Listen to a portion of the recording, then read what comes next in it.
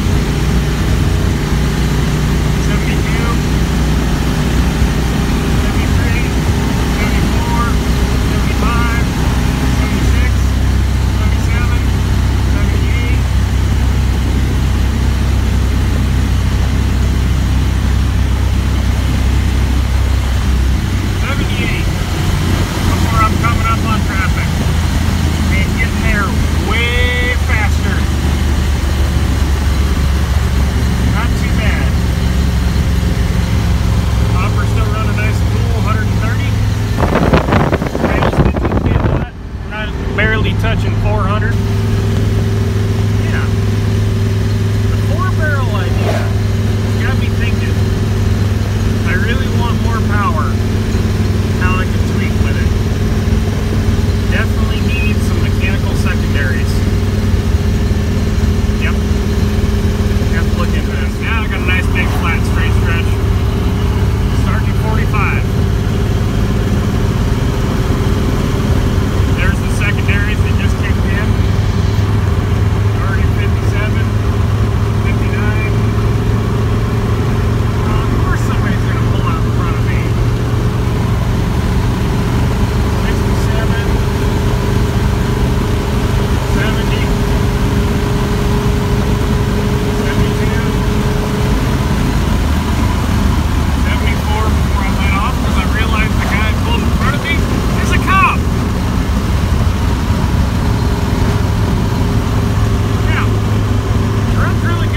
Barrels open. One last try. Nobody around. Started at 50. Immediately goes rich. I'm going to lean it out a little bit. 60.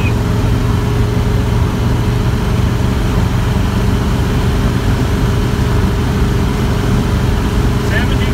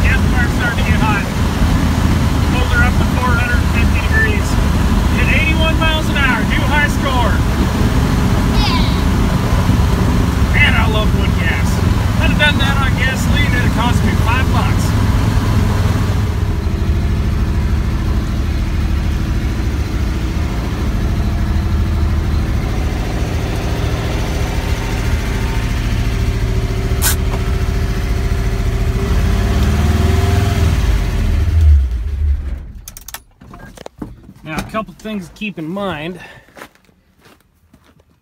First run was on the bottom third of a hopper full, and I am strictly running right now on my chunked maple. Bark on, it's running between 12 and 15% moisture. Shut my hair down here. And the second two runs I had just topped off. Just to keep things in perspective here, it is still a Toyota. It's a W55 out of a 3rd gen pickup that is bone stock. It is a bone stock rear end. There is no gearing whatsoever done to this truck. So despite the fact that it has a small block Chevy V8 and it's making triple the factory horsepower numbers, it's not going to go any faster than it would in stock form.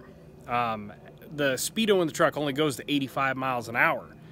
And even when I had a built 22R motor in this truck, I think I only ever got it to 80 one time. When I put the small block in it, I have had the truck up to 100 miles an hour running on gasoline, but I was starting to float valves at like 86, 87. So getting that motor to 81 miles an hour on alternative fuel, wood gas, that's actually really impressive. I'm getting close to the fast mark of what I was getting on gasoline with a built motor. Like stock 22R makes 98 horsepower. I think my motor was making 120, 130, somewhere in there. Big cam, big carb, big jets, header, Flowmaster, really good breathing. I had ported the head. I did a whole bunch of work to that thing. And like I said, I'm right on par with how fast the 4-cylinder could get the truck to go, and I'm not that far off of what the V8 can do running on gasoline. So for alternative fuel, that's hauling ass. Talk to you guys next time.